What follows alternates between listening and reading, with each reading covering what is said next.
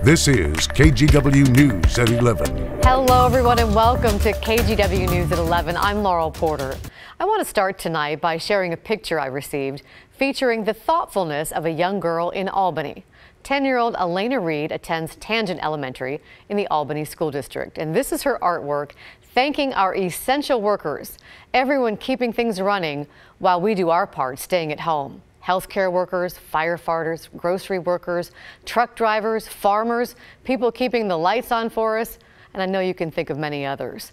But I also want to thank our so-called non-essential workers, everyone who's had to stop working and stay at home for the good of others. You may be called non-essential, but you're extremely important to us, and we miss you. And we thank you for your sacrifice too. And thank you, Elena. Thanks to everyone for staying at home and helping to flatten the curve. And in the name of flattening the curve, today, Washington Governor Jay Inslee extended the state's stay-at-home order for another month. It was set to end this week, but will now last until May 4th. The governor says Washington hasn't seen the worst of the virus, and the extension is needed to keep people safe. Meantime, in Oregon, there is some speculation about whether we should be able to reopen businesses. That's after a Seattle research firm put together a number of projections for the Oregon Health Authority. The firm found social distancing practices are working so well, hospitals will easily be able to handle the number of COVID-19 patients who will need help, according to one of the projections. If the numbers are right, they show that even if businesses were opened again and schools kept closed, the expected surge in cases would be something area hospitals could handle. So I'm wondering, why not just open the businesses again? That's a great question. I think we're going to need to look more carefully at this question because there are real downsides that I'm aware of keeping businesses closed. I think that's for our elected officials. For me, that's the county chair, who are very much interested in how reliable those models are. The projections show that in a worst-case scenario, patients would need slightly more than 150 intensive care unit beds. But OHA numbers show there are 291 open and available today. The researchers say it appears the infection rate in Oregon has slowed by 50 to 70%. So well done, everybody, with that social distancing. And speaking of social distancing, TriMet is making changes to keep riders farther apart. That includes new restrictions and guidelines for buses and MAX trains. Catherine Cook takes us through the updates. At the Gateway Transit Center, people getting on buses Thursday night noticed a few changes. The biggest one, TriMet is temporarily limiting the number of passengers per bus to slow the spread of COVID-19.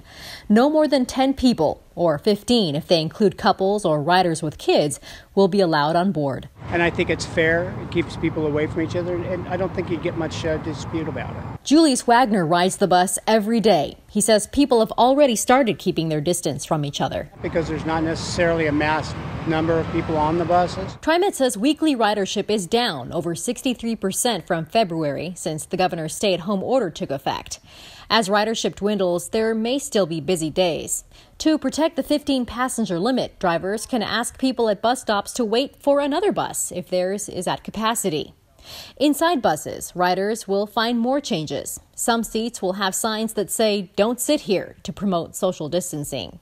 Riders on MAX and West trains will also see signs encouraging passengers to keep their distance. The changes come amidst frustration from TriMet drivers. Union reps complain the agency has been slow to respond to safety concerns around the coronavirus. KGW obtained audio recordings that illustrate some of those concerns. In this one, a driver worries about big crowds and possible contamination. At one moment, I had every seat on my bus had somebody in it. Yeah, I mean, the 6 feet is a suggestion. That's the ideal to prevent the virus from being transmitted. Riders like Julius, I make sure I keep my distance. Hope these new changes will make things safer for everyone. With these changes, there may be delays, so be sure to give yourself some extra travel time. And remember, TriMet no longer accepts cash payments on buses. Catherine Cook, KGW News. 2 more people in Oregon have died from COVID-19, bringing the state's death toll up to 21. There are now 826 positive cases. That's out of the more than 16,000 people tested. In Washington, 262 people have died in about 6,500 cases. About 92% of people tested have been negative. In Oregon, Marion County has become a hot spot for coronavirus. It has 164 cases, and based on population, that's the highest infection rate in the state. Officials say there are several factors behind it. Marion County had one of the first cases, meaning the virus has been spreading for weeks. Also, there have been large clusters of outbreaks nearby, including one at a veterans home in Lebanon. Salem Health operates the only hospital in Salem and provides health care to surrounding communities, which could help drive up the numbers. The Oregon Department of Corrections announced today its first case of an inmate getting coronavirus. The patient is being treated at Santiam Correctional Institution in Salem and will be moved to a 24-hour care facility. Earlier, we learned an employee at the Oregon State Penitentiary in Salem also tested positive. To learn more about what's being done to keep employees and inmates safe, visit kgw.com. Part of the Vancouver Mall parking lot is now a safe parking zone for dozens of people living in their cars. It opened up this morning. The city says it's for those who don't have a home and they need a safe place to stay and isolate. The parking zone has 40 spaces available on a first-come, first-served basis. There are also portable restrooms and hand-washing stations. Really, we want to do this really well and demonstrate that this is a positive community program. And so we'll see. We're certainly in unprecedented times, and we're taking it a week at a time. But right now, we want to make sure that this works out for the guests and for the property owner, and that it's a positive community program. Staff and security are also on site 24 hours a day. New at 11, if you think dealing with a stay-at-home order is tough, imagine having to deal with a senseless crime on top of it. Security cameras were rolling as several people vandalized dozens of cars in two secure parking garages in Southeast Portland's Buckman neighborhood. Mike Benner spoke with one of the victims.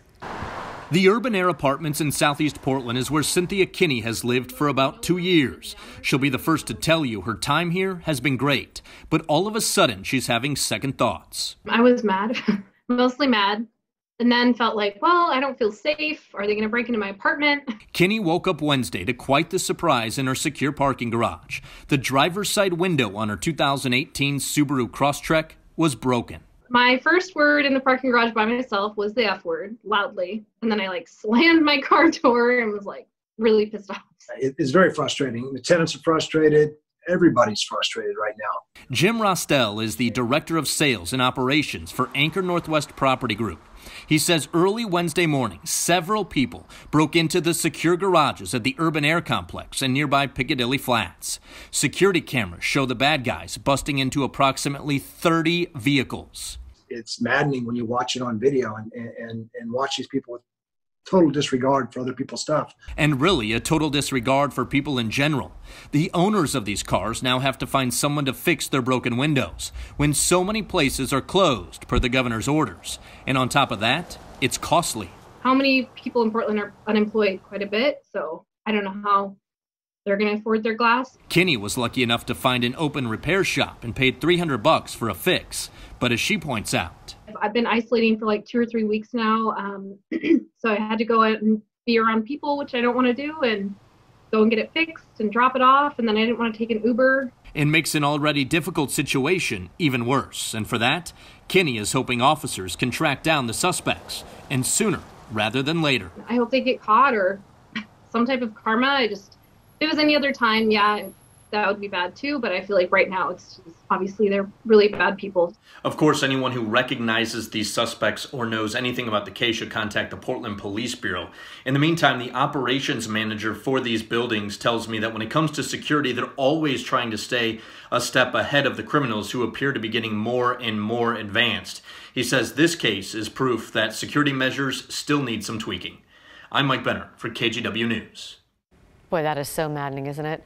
New numbers show just how much this pandemic is damaging our economy. A record 6.6 million people in the U.S. filed for unemployment benefits last week, and that shatters the previous record of 3.3 million claims. In Washington, nearly 182,000 new claims were filed last week. That's a 41% jump over the week before. Oregon saw nearly 93,000 new unemployment claims, and that is a new record. All this comes as many people are still struggling to file for unemployment. Nationally, there have been nearly 10 million layoffs in just the last few weeks. However, it is not all bad news out there. The pandemic has brought out the best in people and cases of neighbors helping neighbors. Christine Pitawanich shows us some of the heartwarming examples.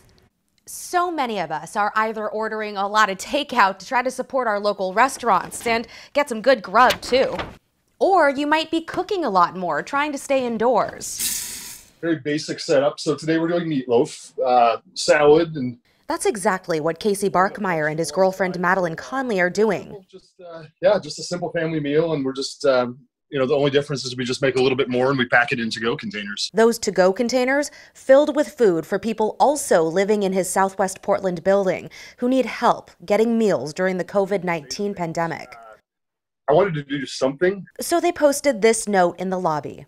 Hi, everyone. With all that is happening, I have an idea that I'm hoping will possibly help our community. We live in a big building, and I assume by, there's going to be some people in this building that, are more at risk. So far, a handful of people have reached out for help. Our most popular one was his family's chicken marsala dish. A few have said they might take them up on the offer if their situation gets worse, but a couple people are getting help.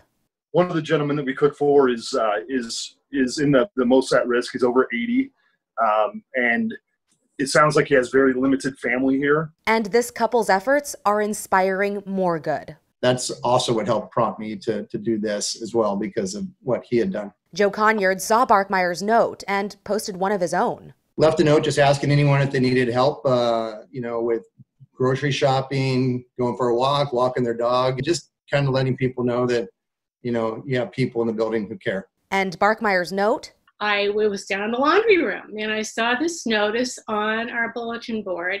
Also gave Marsha McKean the inspiration to form a group of more than 20 people on the Nextdoor app dedicated to helping people in their building. And a lot of people have written and said, let me know how I can help. So what started from a single offer to cook meals for those in need? At first, I'll just be doing this in our building. Produced a domino effect of kindness. But I'm pretty sure that when we come out the other end, we're going to be more connected and kinder. Yeah, I think the takeaway here is that you never know what your good deed will inspire others to do down the line. Christine Pitawanich, KGW News. And we hope that inspires other people too.